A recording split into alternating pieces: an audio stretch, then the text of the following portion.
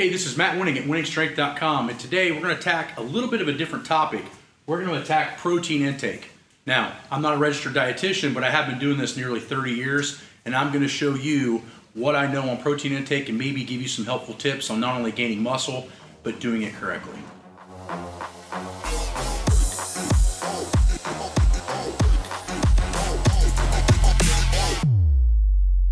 The first thing we need to know is, what is our lean mass?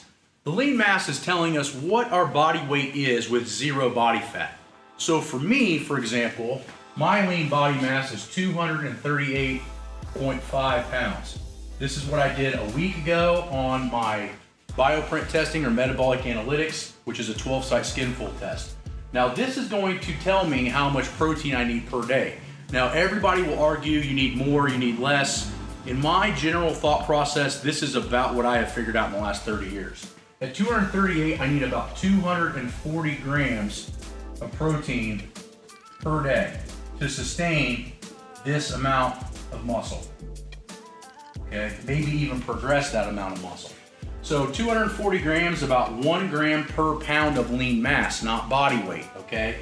Right now my body weight is 260. So at 240 grams, the first thing I need to know is, well, how much is that per meal? Well, let's take a look. So 240 grams in 5 meals per day on average is going to be about 48 grams of protein per meal. Now that means I need to eat about 48 grams about every 3 to 4 hours, okay? So if I'm eating 48 grams every 3 to 4 hours, that's going to equal a really pretty healthy diet. Obviously we can't do that with potato chips or poor choice carbohydrates. We're going to have to do that with lean meats and possibly protein shakes if, one, we don't prep our food, or two, we're lazy. So once we understand this, now we can get to kind of how much protein intake we should be doing and all those types of things. The next big thing we need to know is protein timing. Now I am not a huge fan of protein timing because if you're eating 5 meals a day, what's the difference? But if you want to get to the nitty-gritty of it, in my opinion, I think you need to get protein in probably an hour before you work out. And then you need to get protein in probably 30 minutes or directly after post-workout. Now what you might notice is that if you're in a super depleted state, taking in branched chain amino acids while you train is not only a flavorful drink, but it can also help retain some of the protein degradation due to a low caloric deficit. But what I find is that if you're eating, we were talking about that 48 grams, if I'm trying to get 48 grams pre-workout, which for me is about 7:30 in the morning, right, 7:30 a.m., okay? Now when I get done working out, it's about 9:30, okay, and I'm having another 48 grams at about 9:30 a.m., okay? Now this starts the day off perfect because I train in the morning, right? So if I'm lifting at about 8:45 a.m., this is giving me my perfect window. Now, there has been some studies out to show that metabolic changes or protein synthesis happens faster in trained athletes and not as fast in untrained athletes. But I still think if you are eating protein before workouts and after workouts, you're kind of hitting that window.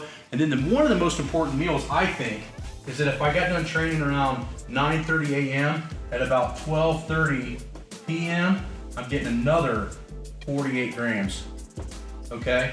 Now that meal right there is really starting to attack my protein synthesis while my body's in a kind of what I call a sponge state.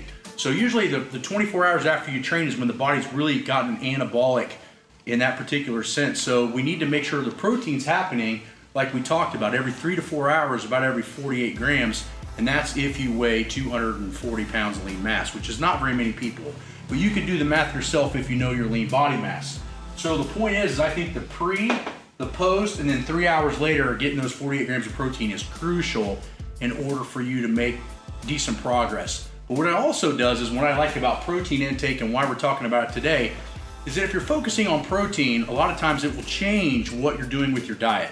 Meaning that if you're always thinking, hey, I gotta get 48 grams of protein in, it's really hard to do that at like a fast food restaurant. It's really hard to do that with poor food selections at just a gas station. If you're thinking quality proteins, you're going to make quality food choices, and that's why I like protein. The other thing that we need to attack is protein type. Now, there are multiple different types of proteins and different kinds of meats, and people have slow and fast acting. I'll give you what I know, which is fairly limited but works really well. One, we know that whey protein is fast acting, okay? So that means that whey protein might be a good selection post-workout, right? It's gonna give you that immediate bump in protein, and it's so heavily absorbable very quickly. But what I have found with whey is that whey drastically messes up my stomach, my body doesn't like it, and then it starts to restrict the amount of food I want to eat throughout the day because I feel bloated and not good. So what I use is beef protein. And a lot of times this beef protein is made from beef collagen. And what I have found is beef protein almost acts in my stomach like a real meal. So I drink a small beef protein shake, and an hour and a half later, I'm ready to eat another 48 grams. Whereas when I drink whey, I feel like I'm bloated. My body doesn't like dairy products, which whey and casein are heavily revolved in, and that's what they're made from. But I find that beef protein reacts way better to my system and allows me to sustain and maintain the meals that I need to eat. So I use beef protein probably 80% of the time when I'm trying to take in shakes, okay? But really try to prep your foods instead of doing it from shakes.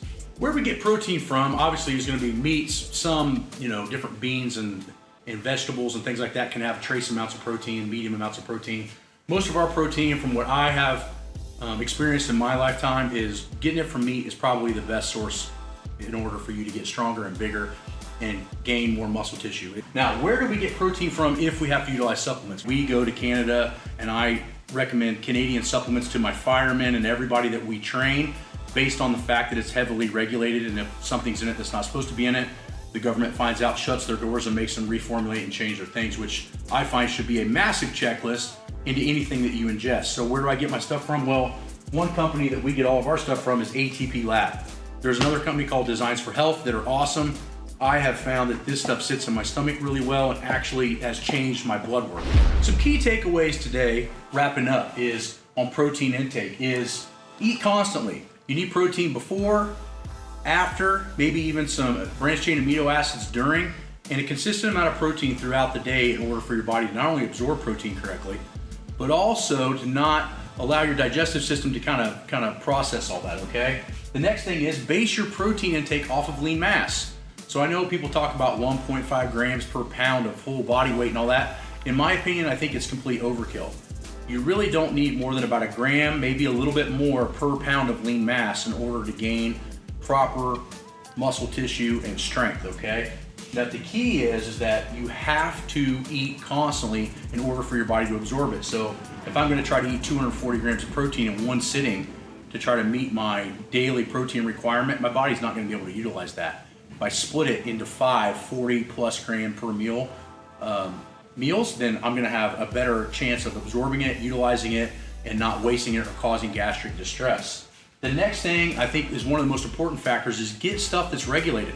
And the other thing that I think is like, for me personally, the beef made protein sits in my stomach better and doesn't affect my meal intakes. So when I need to increase more protein, then I use a beef supplement, and it doesn't bloat me like whey and mess up my stomach or my appetite. So I hope this helps a little bit. I hope this starts to get your brain turning. Obviously there's a lot more factors than this, but I think these are some key ones to start sticking to and get you prepped to not only making more progress, but starting to eat a little cleaner.